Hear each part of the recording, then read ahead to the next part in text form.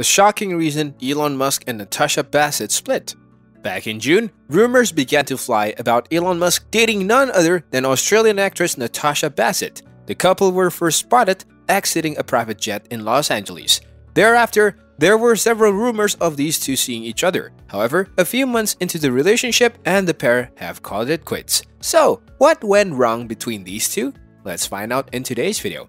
The first time Elon Musk was spotted with Australian actress Natasha Bassett was way back in February. The two were spotted in Los Angeles planning his $70 million private jet. The pair were later spotted together by British tabloids, which showed them driving off together in a waiting Tesla. Musk had recently separated from his previous girlfriend Grimes after welcoming their second child, Exa Dark Sidereal. According to a source close to the pair, Natasha Bassett was aware that Musk had a second child with Grimes. Natasha had no problem with them being lifelong friends or with their commitment to co-parenting their kids together. According to the source, Grimes also knew that Elon was with Natasha and there was no bad blood between any of them. Another source claimed that Musk and Natasha were very close and were spending a lot of time together. The source also revealed that Natasha joined Elon on back and forth work trips to Austin.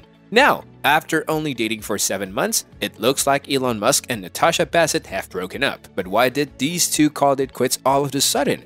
Well, it turns out that Natasha called it quits after she learned that Musk announced twin children with his Neuralink executive Shifan Zilis. Following this, Musk now has 10 kids with 3 women. According to sources, Natasha pulled the plug on their romantic relationship after his big reveal, but she hopes that they can still be friends.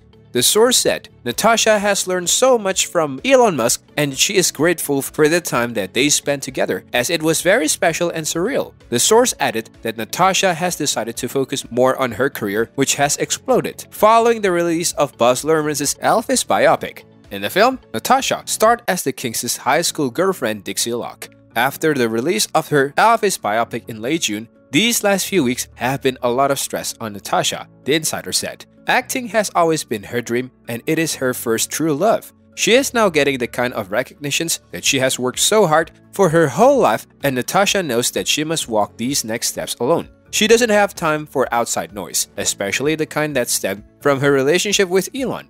It's a well-known fact that Elon Musk wants to have as many kids as possible. The Tesla billionaire and world's richest man frequently tweets about what he calls population collapse, arguing we as a species need to increase our fertility rates to counter aging populations. Musk said, at a conference in May, humankind needs to at least maintain our numbers. We don't necessarily need to grow dramatically, but at least let's not gradually dwindle away until civilization ends with all of us in adult diapers, he added. In an August tweet, Musk sounded the alarm again, saying populations collapse due to low birth rates is a much bigger risk to civilizations than global warming. Musk's recent twins with Shifan Zilis just proved how desperate Musk is to further increase his family tree. The twins that Elon Musk's father with Shifan Zilis, who happens to be one of his senior employees at his brain chip company, were conceived through in vitro fertilizations or IVF.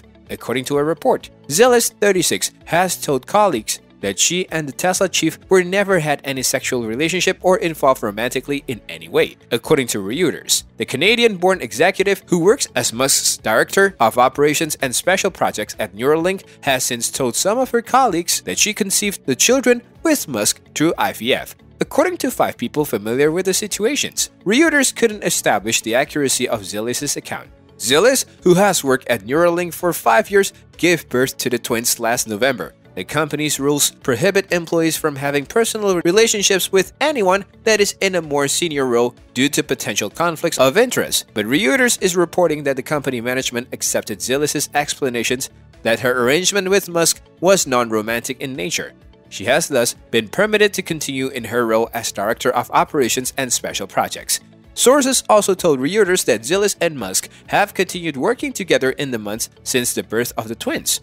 Most recently, Musk dispatched Zilis to meet with Thomas Oxley, the CEO of Neuralink's competitor, Synchron. Musk, Zilis, and Oxley have spoken about Neuralink potentially investing in Synchron, according to Reuters. Zilis and spokespeople for Musk and Neuralink did not respond to requests for comment. Well, that's all for this video. Hope you enjoyed watching this one. Thanks for watching.